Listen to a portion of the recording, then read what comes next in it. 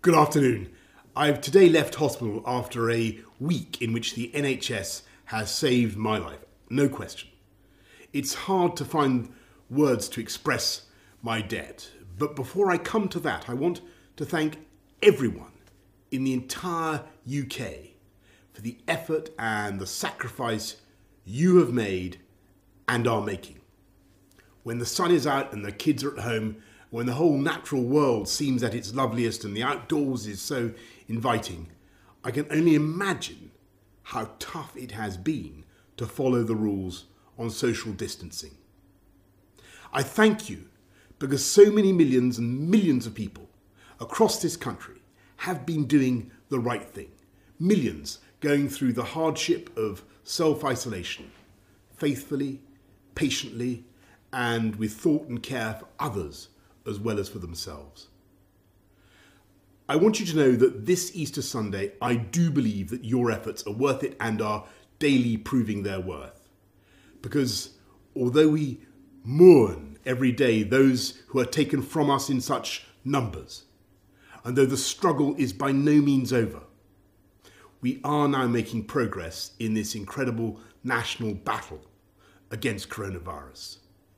A fight we never picked against an enemy we still don't entirely understand.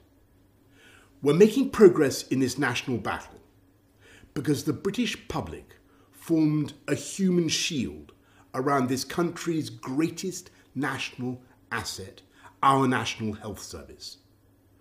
We understood and we decided that if together we could keep our NHS safe, if we could stop our NHS from being overwhelmed, then we could not be beaten, and this country would rise together and overcome this challenge as we have overcome so many challenges in the past.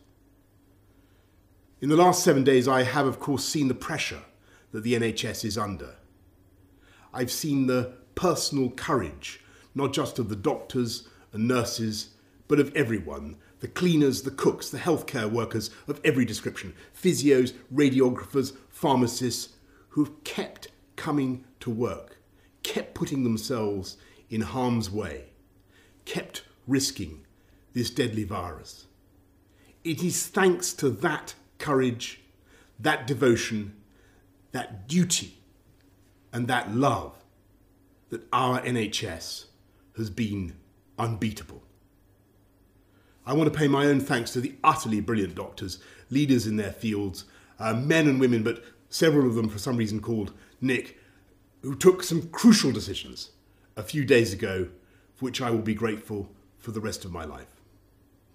I want to thank the many nurses, men and women, whose care has been so astonishing. I'm going to forget some names, so please forgive me, but I want to thank Poling and Shannon and Emily and Angel and Connie and Becky and Rachel and Nikki and Anne. And I hope they won't mind if I mention in particular 2 nurses who stood by my bedside for 48 hours when things could have gone either way. They're Jeni from New Zealand, in Invercargill on the South Island to be exact, and Luis from Portugal near Porto. And the reason in the end my body did start to get enough oxygen was because for every second of the night they were watching, and they were thinking and they were caring and making the interventions I needed.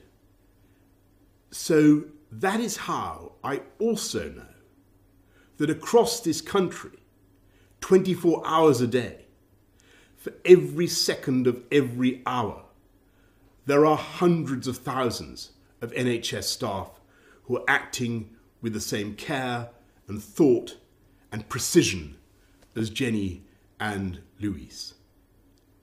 That is why we will defeat this coronavirus and defeat it together. We will win because our NHS is the beating heart of this country.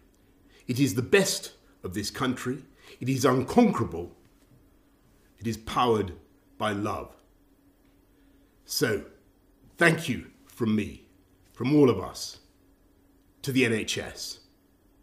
And let's remember to follow the rules on social distancing, stay at home, protect our NHS, and save lives. Thank you, and happy Easter.